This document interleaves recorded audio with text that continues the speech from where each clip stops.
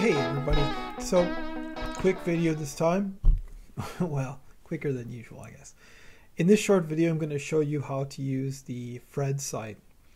This site is an extremely valuable resource for not just economists but for business people, journalists, historians, really a variety of folks who have any use at all for economic data.